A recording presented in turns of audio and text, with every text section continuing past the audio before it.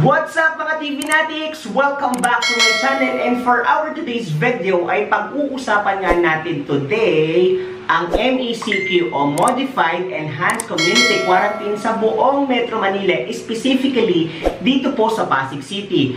Yes! Kasama po sa Metro Manila ang Pasig City. Yes! Kasama po sa Metro Manila ang Pasig City. Hi sa mga viewers ng KURTV. More power po sa inyo.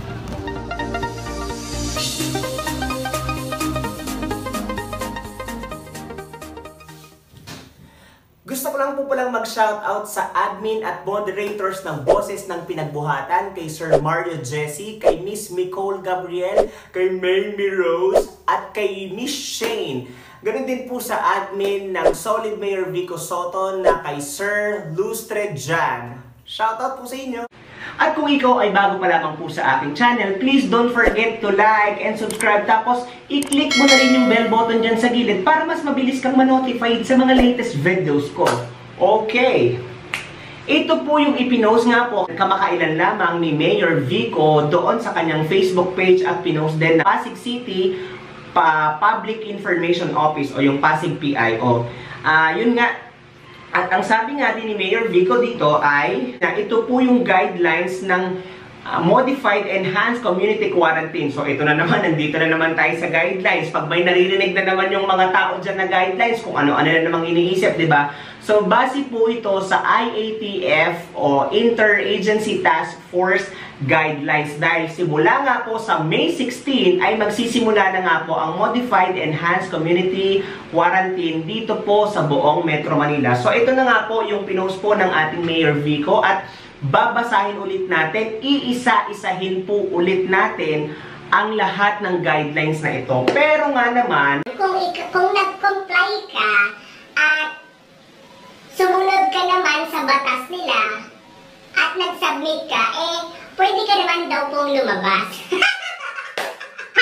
Anyways, basahin na po natin yung guidelines po dito na ipinost po sa ni Mayor Vico sa kanyang Facebook account. Okay.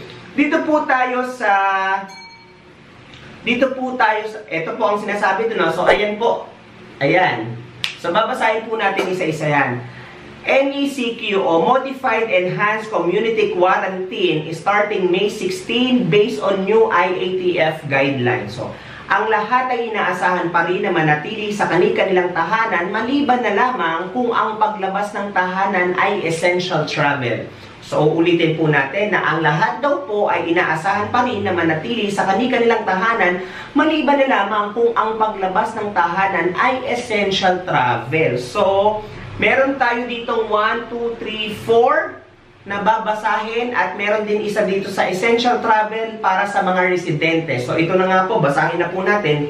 Ang sabi din dito na nakapaloob sa nakapaloob sa essential travel para sa mga residente, ang lahat ay pinapaalalahanan na palaging dalhin ang inyong permit to live premises o PLP at sumunod sa barangay coding. So, ang ibig sabihin nga po nun, so every time daw po na kayo ay aalis o lalabas man lamang sa inyo pong mga bahay, ay lagi nyo daw pong dadalhin ang inyong PLP or Permit to Live Premises, pero kung coding po ng inyong barangay. Okay, maliwanag po doon. Pangalawa, pagbili ng pagkain at iba pang mga pangunahing pangangailangan. So yun, so lalabas lamang po kayo kung may kailangan nga po kayo, kung may bibili nga po kayong mga pagkain. So number 3, pagpunta sa bangko at remittance center. So kung pupunta po kayo doon ng remittance center at sa bangko, dalhin nyo pa rin po ang PLP ID ninyo. Okay? Then, paglabas para sa kadahilan ng medical o emergency. So, yun nga po, yung essential travel para sa mga residente, ang suma total po niyan, sa madaling salita, kapag kayo po ay lalabas ng inyong bahay, lagi nyo pong dadalhin ng inyong PLP o Permit to Live Premises ID. Next naman po, kapag lumabas ng tahanan, panatili, kapag lumabas ng tahanan, dalhin palagi ang number 1 is pangsusuot ng face mask. So magsusuot ka po ng face mask kasi nasa batas na po natin yan, nasa nasa ordinansa na po ng city yan na lagi na po tayong magsusuot ng face mask in this time of pandemic crisis. Okay? Number 2 is madalas na paghuhugas ng kamay o pag-aalcohol. So, every time na lumabas ka, tapos pagbalik mo po sa bahay, or kung meron ka man, dapat meron ka sa bulsa mo na it's either sanitizer or alcohol sa inyo pong bulsa. Lagi po kayong maghugas ng kamay at lagi din po kayong mag-alcohol. Okay? So, sa number 3 is iwasan ang paghawak sa mukha o anumang bagay. So, iwasan niyo daw po ang paghawak sa mga mukha niyo kung kayo po ay nasa public places para po hindi mapunta sa inyong mga mata or sa inyong mga bibig o sa inyong mga ilong yung virus na kung saan po hindi po natin alam kung nasaan po sila. Okay, pang-ilang number na tayo? 1, 2, 3, 4. Pang number 4. Panatilihin ang 1 metrong social distancing. So, ayun pa din, ganun pa din po yung ang sinasabi palagi ng ating mayor at ng iba pa din pong mga leader natin na every time na pupunta kayo sa tindahan, pupunta kayo sa palengke or sa kahit saan po, lagi pong panatilihin ang 1 meter social distancing. Next po is umiwas sa matataong lugar. So, actually, ang dami-dami nating nakikitang post sa social media, especially doon sa iba't ibang barangay, hindi natin malaman kung bakit hindi nila masunod yung social distancing.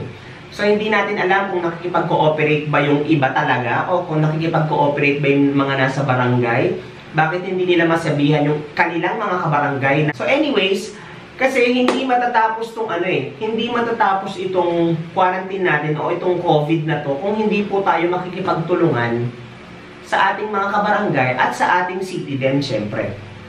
Okay, next. Limitado pa din daw po ang paglabas na activities tulad ng kung kayo po ay nagja-jogging at kung kayo po ay nagbabiking. Yung parang gusto nyo lang umikot-ikot, so hindi daw po yun. So, limited pa din yung time na paglabas nyo ng gano'n. Siguro kapag ka-essentials nga lang po yung gagawin nyo. So, papayagan po kayo sa gano'n. So, maliwanag po doon na limitado pa din ang mga paglabas na activities tulad ng jogging at biking. So, limited pa din po yun. Hindi pa kasi tayo COVID-free. Kaya pinapaalalahanan pa rin po ang bawat isa na patuloy pa din pong mag-ingat. So, next. Dito naman po tayo sa transportasyon. Yung nasa ilalim na po tayo ng MECQ o Modified Enhanced Community Quarantine. Okay. Sabi po, sa ilalim ng MECQ, mahigpit pa rin na ipinagbabawal ang pampublikong transportasyon. Uulitin po natin, sa ilalim daw po ng MECQ ay mahigpit pa rin ipinagbabawal ang pampublikong transportasyon. Pero, ipagpapatuloy ng LGU ang libreng sakay. So, ganun pa din, makikita nyo pa din po na mayroon pa din po tayong mga libreng sakay dito po sa Buong, Pasig. At kung kayo nga ay siguro skeletal force na nagtatrabaho sa City Hall, o meron po kayo, o pupunta kayo sa palengke somewhere, or may pupuntahan din kayo dyan sa na essentials naman, may makikita po kayong mga naglilibot na libreng sakay. So, pwede pa rin daw po kayo doon sumakay kasi hindi pa din po inaalaw na bumiyahe ang ating mga pampublikong transportasyon. So, maliwanag po dyan ha. Next po is kailangang siguraduhin ng employer na may sapat na transportasyon o akomodasyon ang mga empleyado nila bago sila magbukas. Kasi dahil nga po MECQ na tayo, may mangilan-ngilan na pong mga company o kumpanya na magbubukas, like yung mga malls, may mga magbubukas na po ng mga malls, may mga magbubukas na rin na ibang mga establishments. Pero, according nga po dito sa bagong IATF guidelines, is kinakailangan sa mga private company o sa mga private sectors, kailangan may sapat daw po kayong transportasyon o akomodasyon para sa inyong mga empleyado. Kasi di ba usually maglalakad lang yung mga yan dahil wala nga po tayong public vehicles. So maglalakad lang yung iba sa kanila. So ang advice po ng IATF, and especially din nung ating city, kung nanonood man po ang ating mga public, private sector dito, sana daw po is mag-alat kayo ng isang sasakyan man lamang po sa ating sa inyong mga empleyado po. So, ayun po, malinaw po doon. Dito naman tayo sa ang mga personal private vehicles ay pinapayagan kapag ang sakay nito ay, so dito po tayo, mga authorized persons outside residence o yung mga member po ng APOR, mga frontliners at empleyado na maaari ng magtrabaho. So yun nga po, kasi usually kasi may mga nagtatanong na kung yung mga private vehicles ba, pwede daw ba silang lumabas?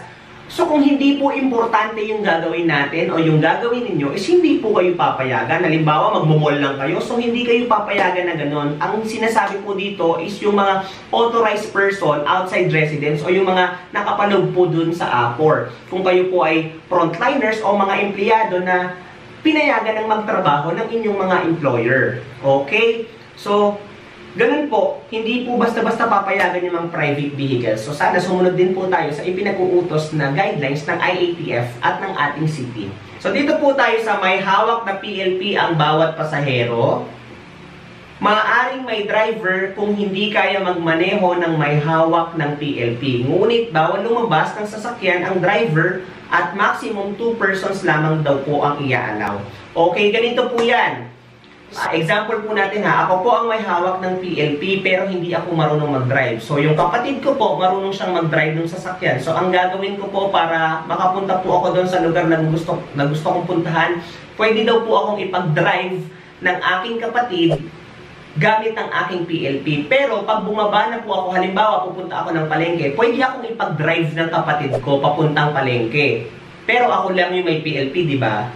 Ngunit, hindi pwedeng bumaba yung kapatid ko papuntang palengke din. Dapat nandun lang siya sa loob ng sasakyan. Kasi pinag-drive niya lang naman ako dahil hindi ako marunong mag-drive. At ako nga ang may hawak ng PLP.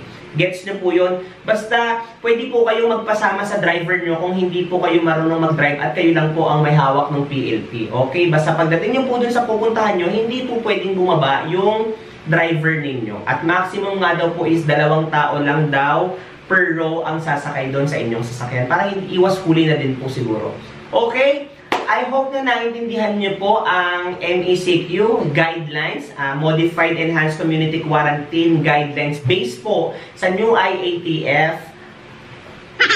Okay, marami pong salamat sa inyong panonood. I hope na naintindihan niyo po ang MECQ, Modified Enhanced Community Quarantine Guidelines based po sa IATF o Interagency Task Force Guidelines at ipag-pray po natin na sana malapit na, i-claim natin na malapit nang matapos itong pandemic na ito para bumalik na po sa normal ang ating mga buhay. Okay, maraming salamat po sa inyong panonood. See you all next time dito lang sa KURTV. Bye-bye!